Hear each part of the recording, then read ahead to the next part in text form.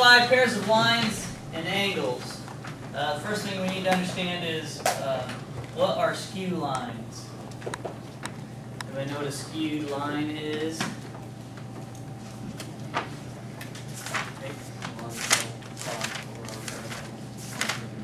Yeah, if they're not parallel, we typically understand that they have to intersect. But a skewed line is a line that doesn't intersect and isn't parallel. Okay? It's not in the same plane. So a line on this board here and a line on the board back in the back, they're on two different planes and they don't necessarily have to be parallel and they will never intersect. Okay? So they do not intersect.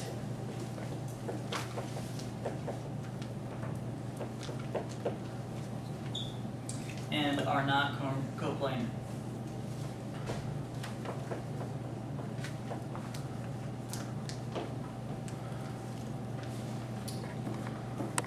This brings me to postulate 13. Parallel postulate. Now, you need to know when you're giving me the reasons on your proofs, whether or not it's a postulate or whether or not it's a theorem. So some of you didn't know on the test exactly how to say that. You should know them.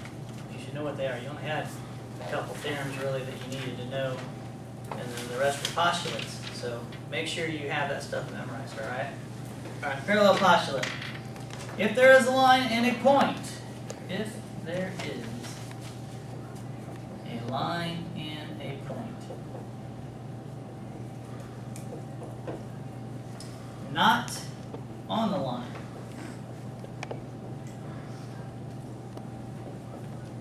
so you have a line and you have another point, and that point is not on that original line.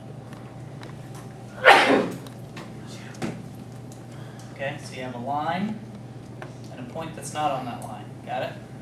If there's a line and a point that's not on the line, there's exactly one line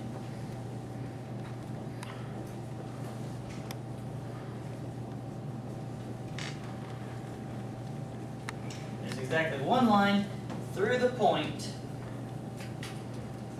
parallel to the given line.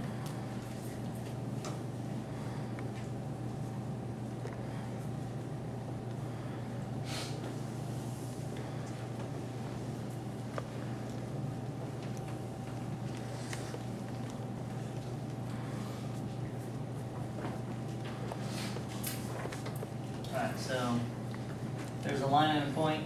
The point's not on the line. There's exactly one line through that point that's parallel to the other line. That's the parallel postulate. And we need to know that.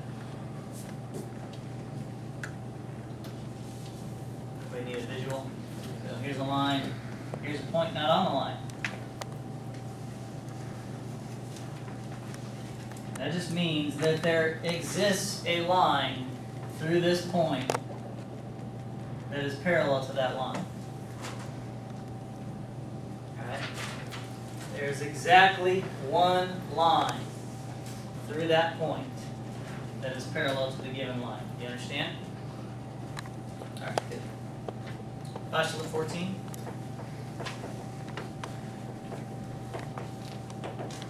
Perpendicular postulate.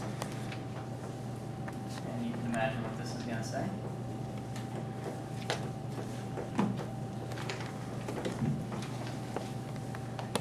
If there is a line and a point not on the line,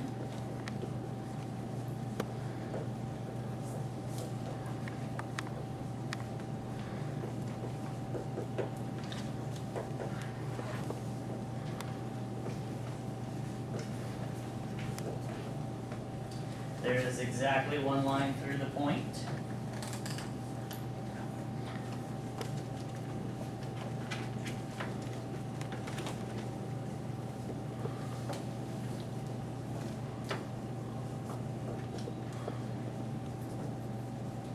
Through the point. Perpendicular to the given line.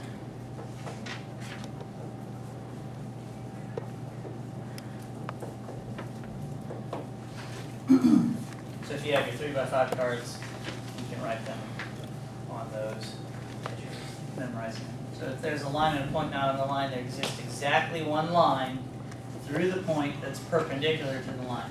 So here's a line, here's a point. There exists exactly one line that goes through that point and is perpendicular to the line. Exactly one.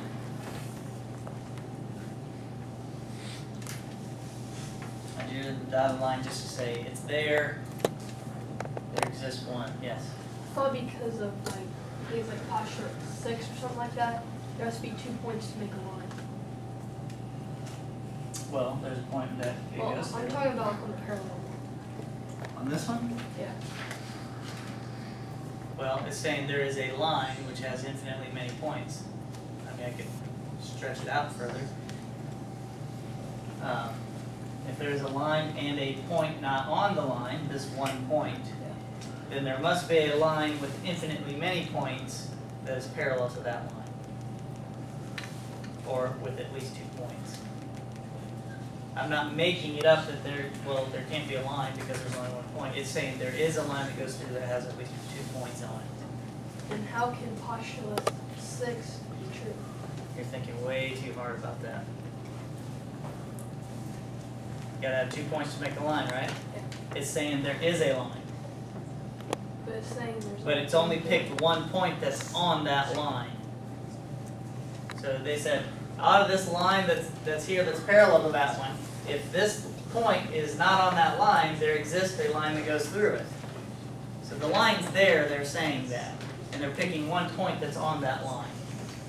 There's more than just that point on it, Nate. There's just only one being shown. Yes. Just don't think too hard about it. Transversal.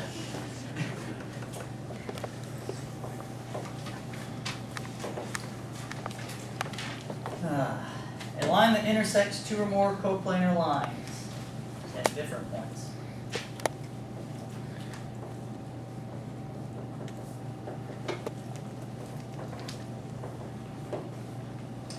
A line that intersects 2 or more coplanar lines at different points.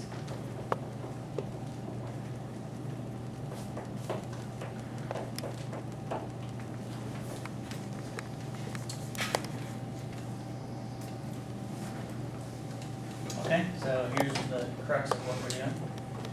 Typically, these are going to be parallel lines, but I'm going to draw them not parallel to start with.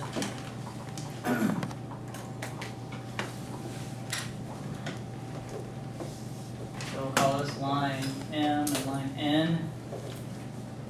So a line that intersects 2 or more coplanar lines. So these lines are coplanar, I'm not saying they're parallel. So the line's going to intersect both of them at 2 different points. Call that line L. So line L is a transversal. Okay, 1, 2, 3, 4. Label all these angles. 1, 2, 3, 4, 5, 6, 7, 8. Now we need to understand positions. So we'll use this to understand certain positions. Alright, so corresponding.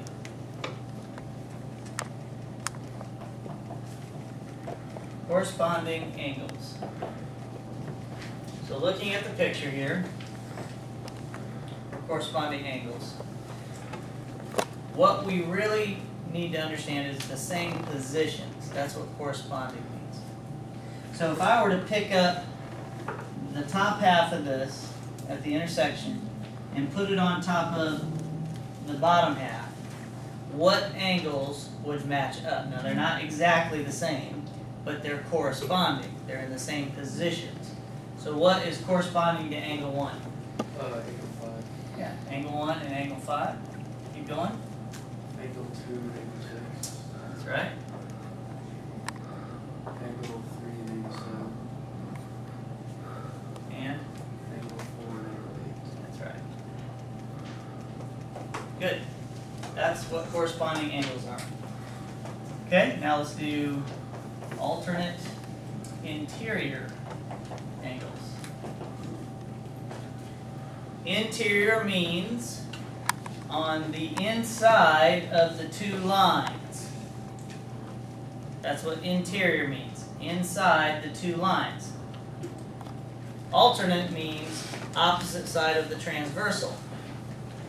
So alternate interior, so interior angles here are 3, 4, 5, and 6.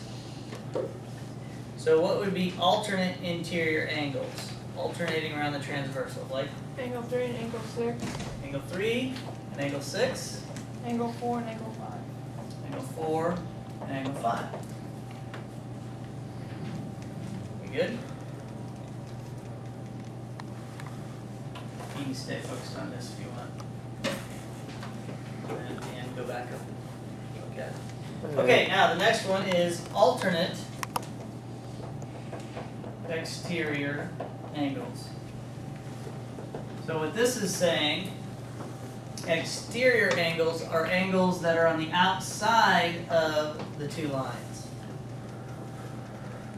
And then alternating would be on opposite sides of the transversal. So what would be alternate exterior angles? Alternate exterior angles.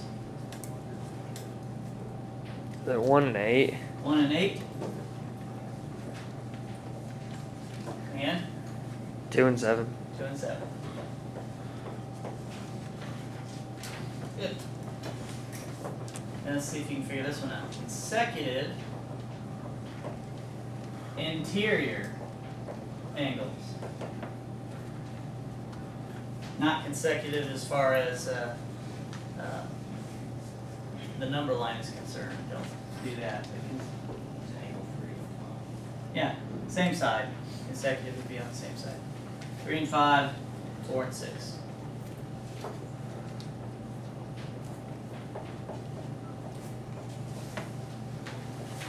Alright, get that. Any questions on those? And typically, these two lines are gonna be parallel. But the definitions of those things still apply, whether they're parallel or not. What we get into is when they're parallels, certain ones are exactly the same, and certain ones are supplementary. Okay? Alright. Shut up.